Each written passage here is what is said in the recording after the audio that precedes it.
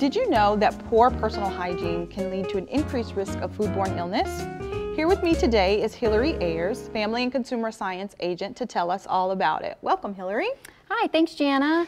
So when we talk about poor personal hygiene, we all know what personal hygiene is, but how is that impactful as far as foodborne illness? Like, just doesn't seem like they go together. Well, so believe it or not, the number one contributing factor to foodborne illnesses is not washing our hands properly. Wow, it's pretty disgusting when you think about it. Just a little bit. So is there a proper way that we should wash our hands? Like, is there a method to the madness of washing our hands? We hear about, seconds, 20 seconds, 30 seconds. Like, what is it? Give us the details. So it is actually 20 seconds. So the whole process, when you first start to wash your hands, when your hands are underneath the water with that soap, is about 10 to 15 seconds. And then they leave the extra 5 seconds, for drying your hands off. Okay, so 20 seconds, and that would be equivalent to, how can we make that easier for people to remember 20 seconds? Because you don't want to count 1, 2, as you're washing. Right. Normally we're not looking at our watch like, okay, I'm timing myself, wash my hands. So some easy things that, people do is they might sing happy birthday to themselves twice, or a song like row, row, row your boat. Okay. Sing it twice in your head out loud if you feel so inclined. Right. And simple way to do it, because people will put a little bit of soap, wash quickly and think you're done, or kids will stay under there for forever and wash their hands too long. So that's a good rule to know. So can you kind of show us what we do as far as the steps to hand washing here? So we have our sink and everything ready. Yeah, definitely. So what you want to do is you're going to turn the water on first,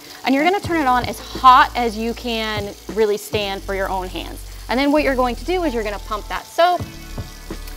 You're going to rub it along your hands. You don't want to forget, right? You want to make sure that you're getting in between your fingers, get those fingernails, the top of your hands. And then you're gonna run it underneath that water. Again, you wanna keep scrubbing, right? You're not just gonna stick your hands in and not scrub. Right. And then that's when you sing happy birthday to yourself twice, row, row, row your boat twice. I'm still getting my fingernails, I'm still scrubbing. Because the action of the scrubbing is really what's getting the germs off of your hands. Yes, exactly. Okay. And then what you're gonna do is you're actually going to grab a paper towel first. Okay. It's very important. You're going to use paper towels, not a towel, because there can still be germs on those towels. Right, good point. So you're gonna take that paper towel, dry your hands off, and then you're going to use that same paper towel to turn the water off. Okay. Because if you use your hand, there might be germs on there from when you turn the water on. So very important to use that paper towel, and then you're just gonna throw that paper towel away, and you're done. Makes sense.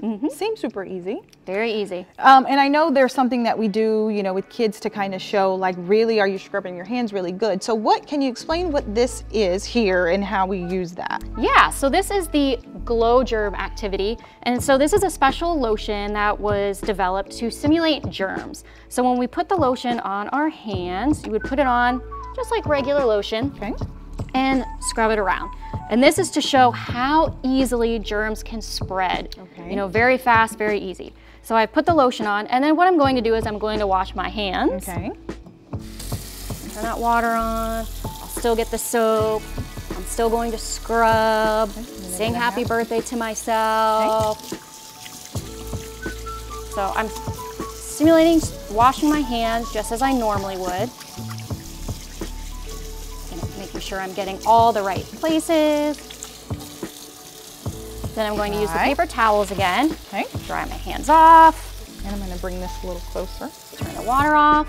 And now what we're going to do is we're going to use UV lights, so those black lights, and shine them on my hands, and it will show all the areas where germs might still be. Wow. Yeah, so it's That's pretty cool. Yeah, it's a great way to see, am I washing my hands the right way? Am I missing some spots? Right. So let's see how I did. Okay, let's see. I'm ready. All right, so I'm gonna put my hands in here, and you're gonna take that the flashlight. And we're gonna shine it right here. You can shine, or the open. Or the open hole. Okay. Did I miss anywhere?